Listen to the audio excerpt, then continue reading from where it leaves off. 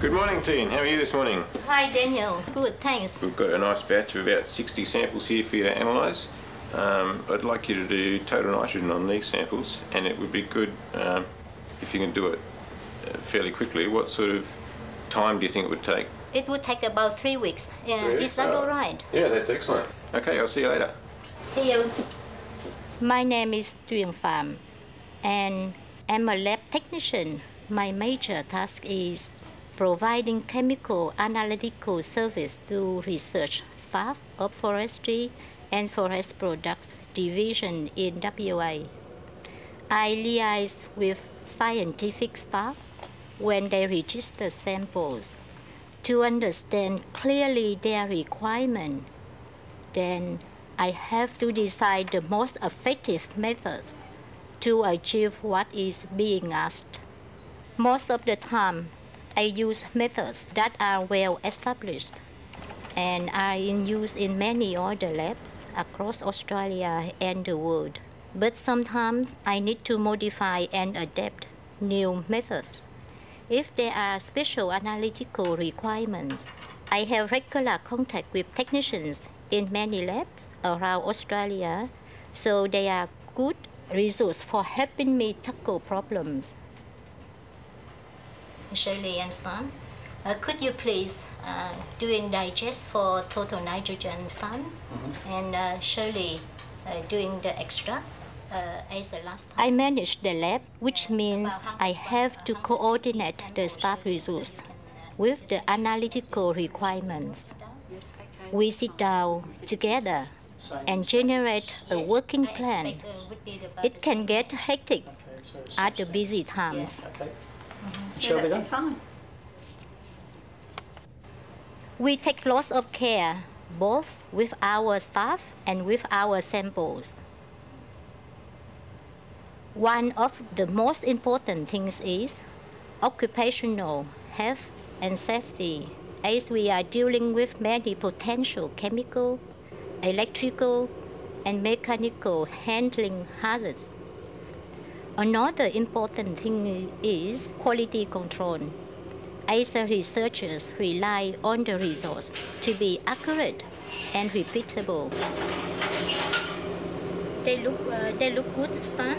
Yeah, so, the color nice. reaction, yeah, we got the right color there. Nice and clear. A research project usually takes 3 to 5 years, and thousands of analyses are done along the way. The analysis I am running now is to determine the total nitrogen in soil samples to improve eucalypt plantation productivity through the management of soil organic matter and nutrients.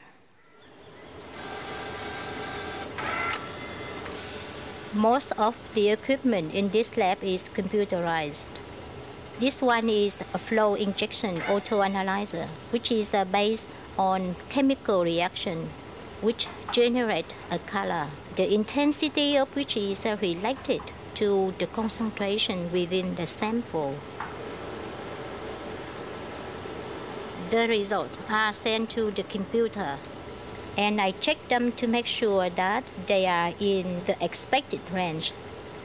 If they seem okay, I calculate and collect the final data on the computer spreadsheet before distributing to research staff who are going to use the results in their studies. Sometimes you get a result that is not what you expected. It is unpredictable, just like life. I was studying to be a lawyer in Vietnam, but escaped in 1983 to come to Australia as a refugee. I had always wanted to do something with a white lab coat, so I did diploma in biochemistry at TAFE. Hello, Daniel. Oh, hey, Teen. How's it going? Good, thanks.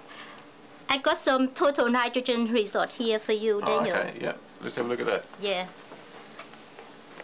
Oh, yeah, that looks pretty good. I'll have a look at these numbers when I'm ready for writing up my report in the next couple of weeks. How's that? Good. Thanks a lot for that.